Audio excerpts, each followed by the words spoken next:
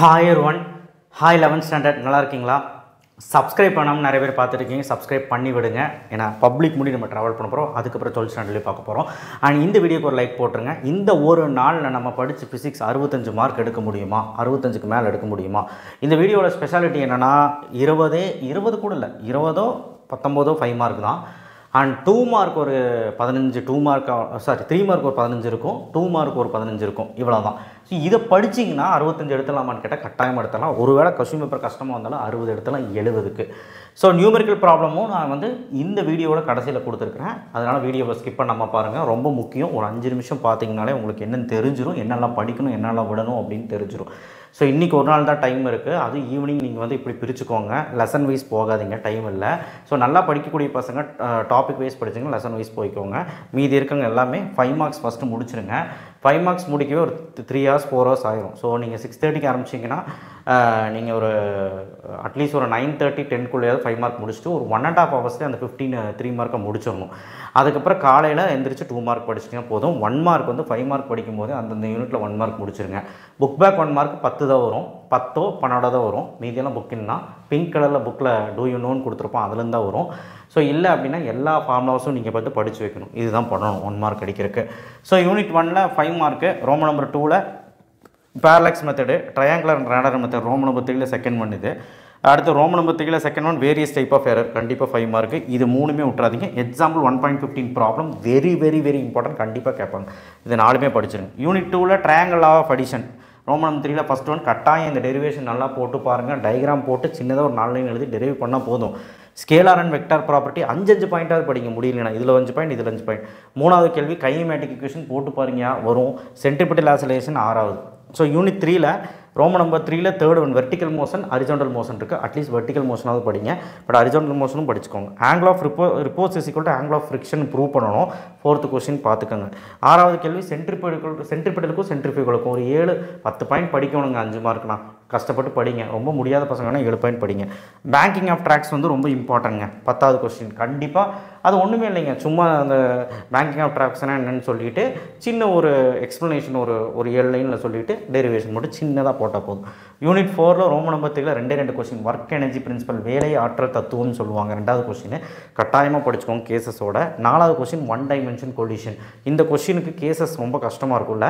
So cases கூட நீங்கள் படிக்கலாம் ப்ராப்ளம். 1 டைமென்ஷன் கொலிஷன் டெரைவ் பண்ணுற கற்றுக்கோங்க. இந்த V1 V2 கண்டுபிடிக்கிறது ஓகேவா? கண்டிப்பாக வரும். சரி, அடுத்த கொஸ்டின் போவோம். 5th லெசனில் பார்த்தீங்கன்னா Roman number 3ல் 4th one moment of inertia of rod, கண்டிப்பாக படிச்சிருங்க. 8th கொஸ்டின் பேரலல் ஆக்சிஸ் தீரம், இது கண்டிப்பாக வரும். 9th கொஸ்டின் பர்பண்டிகுலர் ஆக்சிஸ் தீரம் 3 மார்க்லையும் கேட்பாங்க, 5 மார்க்லையும் கேட்பாங்க. ஸோ இதில் கேட்பாங்கன்னு சொல்ல முடியாது, படிச்சுக்கோங்க. அந்த தீரம் தான் இம்பார்ட்டன்ட். தீரம் தப்பாக எழுதிட்டிங்கனாலே இது போச்சு. அது 4 லைன் தீரம் கரெக்டாக எழுதணும், ஸ்டேட்மெண்ட் எழுதணும், அதுக்கப்புறம் டயக்ராம் போட்டு ஒரு 2 வரியில் எக்ஸ்ப்ளனேஷன் கொடுத்து டெரிவேஷன் போட்டால் போதும். 2க்குமே. ரோலிங் இல்லை இன்க்ளைன் பிளேன்ப்பா, இது எப்படியாவது படிச்சுங்கப்பா. 10வது கொஸ்டின் புக் பேக்கில். யூனிட் 6ல் ரோமன் நம்பர் 3ல் எஸ்கேப் ஸ்பீடுப்பா 7வது கொஸ்டின். 8வது கொஸ்டின் ஜி வித் ஆல்டிடியூட், 9வது question G with altitude, G with depth. இது மூணுமே சின்ன கொஸ்டின் தான், ரொம்பலாம் கஷ்டமாக இருக்காது. எஸ்கேப் ஸ்பீடு நல்லா போட்டுப்பார், கண்டிப்பாக வரும். ஸோ இதுதான் 5 மார்க்கு, கண்டிப்பாக படிச்சிருங்க. அடுத்தது நம்ம 3 மார்க் பார்க்குறோம். சரிங்களா? 3 மார்க் பாருங்கள். ஒரு 15 3 மார்க் தான் இருக்கும். யூனிட் 1ல் மட்டும் கொஞ்சம் 4 சொல்லியிருப்பேன். ரோமன் நம்பர் 2ல் 4th limitation of dimension analysis, கண்டிப்பாக வரும். ஒரு 3 பாயிண்ட்டாவது படிச்சுக்கோங்க. யூசஸ் ஆஃப் டைமென்ஷன் அனாலிசிஸ் ஒரு 3 பாயிண்ட் படிச்சுக்கோங்க. Rules for significant figures third one. அடுத்து ரூல்ஸ் ஃபார் ரவுண்டிங் ஆஃப் புக்கின். அடுத்த Roman number 3ல் 5th one principal of homogeneity படிச்சிருங்க. Unit 3ல் Roman number 2ல் 4th one show that impulses change of momentum, ரொம்ப சின்ன கேள்வி, படிச்சிருங்க. அப்புறம் Roman number 2ல் free body diagram push புல்லுக்கு கண்டிப்பாக வரைய சொல்லுவாங்க. Types of friction, how they reduce the friction, எப்படி ரெடியூஸ் பண்ணுவீங்க, என்ன மெத்தட் யூஸ் பண்ணி ரெடியூஸ் பண்ணுவீங்க, கண்டிப்பாக கேட்பாங்க. 6வது கொஸ்டின். ஸோ படிச்சுக்கோங்க. ரோமன் நம்பர் 3ல் இதே லெசனில் செகண்ட் கேள்வி கன்கரண்ட் ஃபோர்ஸ்னா என்ன, லாமிஸ் தீரம்னா, லாமிஸ் தீரம் ஸ்டேட்மெண்ட் ஈக்குவேஷனோட எழுதணும். ஈக்குவேஷன் எங்கெல்லாம் இருக்கோ ஈக்குவேஷன் எழுதணும். கன்கரண்ட் ஃபோர்ஸ் பற்றி எழுதணும். ஸ்டாட்டிக் அண்ட் கைனடிக் ஃப்ரிக்ஷன் கண்டிப்பாக வரும். டிஃப்ரென்ஸ் ஒரு 4 பாயிண்ட்டாவது படித்து வச்சுக்கோங்க, அவ்வளோதான். ஸோ இந்த லெசனில் நியூட்டன் ஃபஸ்ட் லா, செகண்ட் லா, தேர்ட் லா 3 லாவும் சும்மா படிச்சு வச்சுக்கோங்க, 10th படித்த மாதிரி. யூனிட் 4ல் ரோமன் நம்பர் 2ல் second one potential energy types, கண்டிப்பாக கேட்பாங்க. தேர்ட் ஒன் கன்சர்வேட்டிவ் நான் கன்சர்வேட்டிவ் 3 பாயிண்ட்டாவது படிங்க. 4th one elastic and inelastic collision characteristics 3 பாயிண்ட்டாவது படிங்க. படிக்க முடியலையா 3 மார்க்கில் 3 பாயிண்ட் அது படி டிஃப்ரென்ஸ் எல்லாம். ரோமன் நம்பர் 3ல ஃபஸ்ட்டு ஒன் இது 5 மார்க்லையும் கேட்பாங்க. Graph difference between work done by constant force and variable force. Graph வரைஞ்சு சும்மா சின்ன டெரிவேஷன் இருக்கும், அவ்வளோதான், எடுத்துப்பார், ஈஸியாக இருக்கும், ஒரு 5 நிமிஷம் முடிச்சிடலாம். 4.2.3 ரிலேஷன் பிட்வீன் கைனடிக் எனர்ஜி மட்டும் கண்டிப்பாக ஒரு இந்த கொஸ்டின் இந்த பேராகிராஃப் நம்பர் ஞாபகம் வச்சுக்கோ, தமிழ் மீடியம் பசங்க அந்த பேராகிராஃப் தான் புக்கில். ஸோ அதை வச்சு தான் இங்கே சொல்லியிருக்கேன், relation between kinetic energy and momentum. Unit 5ல் Roman number 3ல first one types of equilibrium கண்டிப்பாக வரும். Roman number 7ல் 3rd 7th one conservation of angular momentum படிச்சுட்டு அது எக்ஸ்ப்ளனேஷன் கொடுக்கணும். ஜஸ்ட் ஒரு சின்ன ஒரு ஈக்குவேஷன் இருக்கும், அதை பார்த்துக்கோங்க. ரோமன் நம்பர் 2ல் 3rd ஒன்ல வந்து 2 மார்க்லையும் கேட்பாங்க, 3 மார்க்லையும் கேட்பாங்க, பார்த்துக்கோங்க. அடுத்து யூனிட் 6ல் கெப்லர்ஸ் லா படிச்சுக்கோங்க. கெப்லர்ஸ் லா 3 லா, அந்த லாவையாவது படிச்சுக்கோங்க. First law second law equation derivation வேண்டாம், சின்ன ஈக்குவேஷன் இருக்கும் அது மட்டும். Jio stationary satellite polar satellite கண்டிப்பாக படி வரும். ஸோ இவ்வளோ தான் 3 மார்க், மொத்தமாக எவ்வளோ ஆச்சு 15 3 மார்க் தான் இருக்குது. இதை படிச்சிருவீங்கள்ல, ஒன்றுமே இல்லை.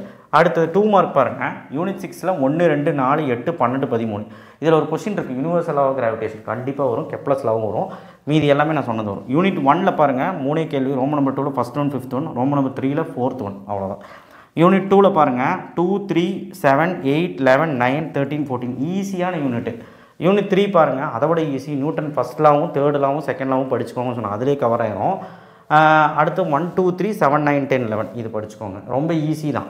அடுத்து unit 4ல் 2 first one 5th one. 5th ஒன்னில் 4 டெஃபினேஷன் இருக்கும். Coefficient of restitution, loss of kinetic energy, தயவு செய்து அதெல்லாம் விட்டுறாதீங்க. அந்த 5th வர 4 சப்டிவிஷன் ரொம்ப இம்பார்ட்டன்ட். யூனிட் 5ல் ரோமன் நம்பர் 2ல் 1 3 9 10 11 13 14 அட்லீஸ்ட் இதையாவது படிங்க. ஒரு 6 கொஸ்டின் தான் கொடுத்துருக்கேன். மொத்தமாக நீங்களே எண்ணி பாருங்கள், ஒரு 15 2 மார்க் கூட இருக்காது.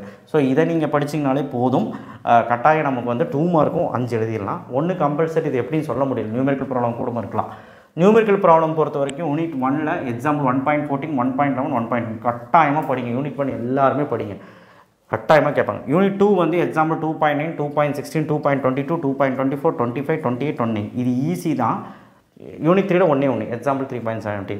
யூனிட் 4ல் இம்பார்ட்டன்ட்பா, எக்ஸாம்பிள் 4.6 4.7 4.17 4.8 கட்டாயமாக ஏதோ ஒன்று கேட்பாங்க. யூனிட் 5ல 2 தான் சொல்லியிருக்கேன், எக்ஸாம்பிள் 5.8 5.21. ஸோ கம்மியாக தான் நியூமெரிக்கல் ப்ராப்ளம் சொல்லியிருக்கேன், முடிஞ்ச அளவுக்கு பாருங்கள். ஸோ உங்களுக்கு மத்தியானம் தான் எக்ஸாம்பிள்னால படிச்சிருவீங்கன்னு நினைக்கிறேன். சரிங்களா, ஆல் தி பெஸ்ட். கட்டாயம் நம்ம சேனலுக்கு சப்போர்ட் பண்ணுங்கள். இங்கிலீஷு தமிழில் எப்படி இருந்துச்சுன்னு சொல்லுங்கள். அண்ட் எங்கள் சேனலுக்கு சப்ஸ்கிரைப் பண்ணுங்கள். வாட்ஸ்அப் சேனலில் லிங்க்கில் வந்து ஜாயின் பண்ணுங்கள். இந்த சேனலுக்கு சப்ஸ்கிரைப் பண்ணுங்கள், மறக்காமல் சப்ஸ்கிரைப் பண்ணுங்கள். தேங்க்யூ. 3